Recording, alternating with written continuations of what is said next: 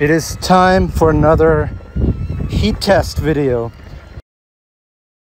It's a hot day today in San Clemente. It's about 80 and there's no wind, so perfect conditions to stress test this new board.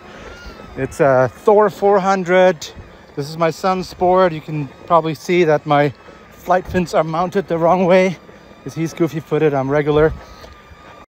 Thor400 in the front, complete box, and a torque box in the rear with a board garage fast pack and an Anoid X-Lite. Then we have the SuperFlux HT as the motor with a TFL Trail Pro 2.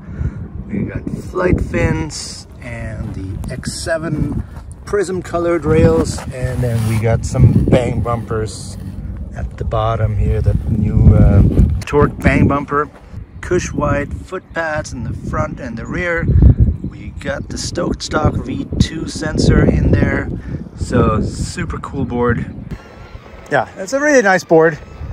It took us a while to get it going. It's actually not our first choice. We had an MTE hub with a regular hypercore on it because my son doesn't need the torque off the SuperFlux and doesn't want that extra 5 pounds or so. But we screwed up the rewiring of the motor, and in the process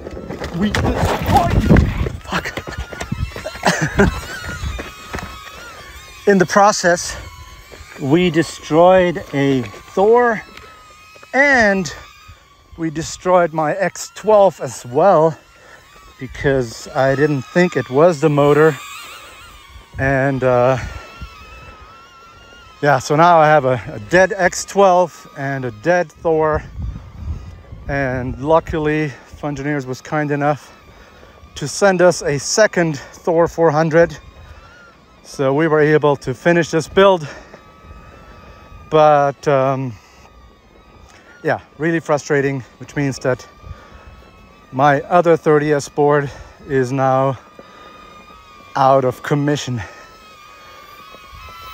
Alrighty, so how are we looking on temperatures? It's bright out here. 35 and 32, so not bad on the downhill here, not even 100. But let's see how it does on the uphill. Alright, so here's the climb test.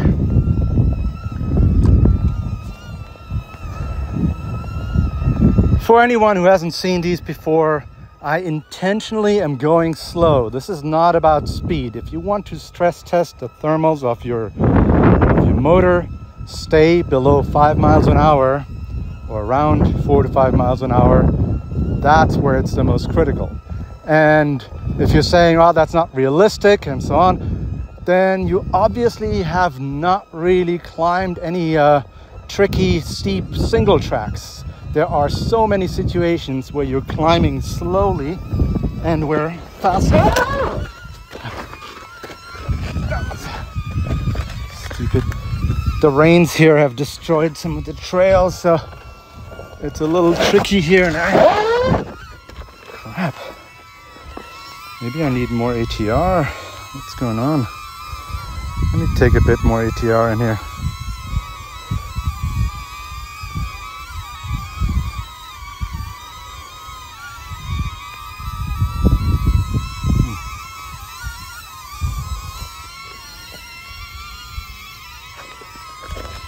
On.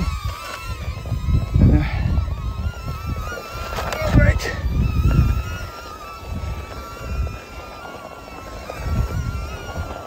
Yeah, my nose wasn't lifting up enough, so once the nose touches, it's very easy to lose traction.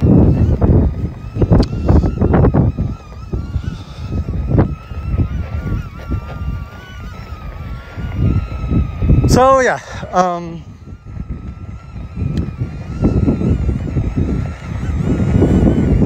yeah, these tests, they really are representative of riding tricky trails where you are basically, if it's technical and you have a lot of rocks, and then you're never getting up to speed. You're crawl up there like 3 to 8 miles an hour, constantly negotiating the terrain.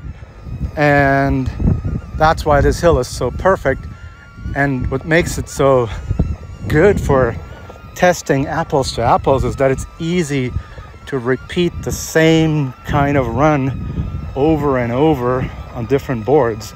Whereas if it was an actual like single track, then it would be harder to maintain the same speed each time you do it.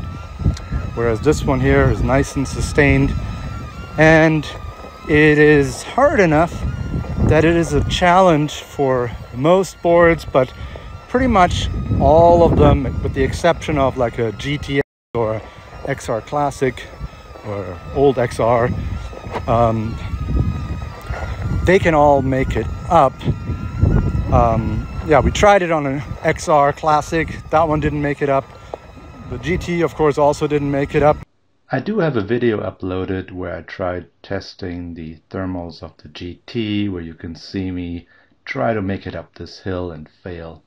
So feel free to check it out. All right, so we made it up. Look at that, 44.5.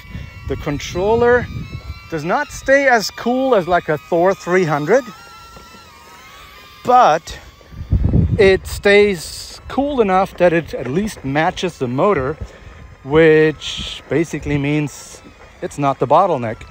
So I think the Thor400 could have done this staying probably below 40, but it is a hot day, so it is tricky for any controller. But yeah, this actually is doing really well. And on a GTS, for example, I know I can do it once, but I wouldn't be able to do hill repeats on it.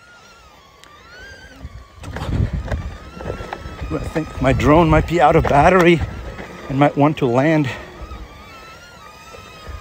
but it's still going, so yeah, maybe I'll give it a break here and put another battery in. All right, so I repeated this one more time, and I only got up to 45 again. So in these conditions, whoa, bush! Landing. Sorry, it just got way too windy for my iPhone. So overall, the Thor400 can hang with the best of them. It did really well. I did repeat the whole run one more time after I noticed that the 30-second break that I gave the controller when I reconfigured ATR is actually an unfair advantage. So I wanted to make sure that I did the whole thing in one shot without stopping. And so I have shown the other numbers as well. So it is perfectly on par with the Tronic X12 controller, which is slightly bigger in its dimensions and harder to fit into the different controller boxes, and also overall appears beefier and more robust. But at least in terms of thermals, the Thor400 can easily match the X12. To put it all into perspective, here is an overview of all the controllers I've tested so far. I do have to say that the tests with the ADV200 were done at a fairly low temperature. It was only in the low 70s, so they would probably be higher. But you can clearly see how the older controllers are getting warmer, whereas the new generation of controllers like the Thors and the Tronics X12, they stay nice and cool.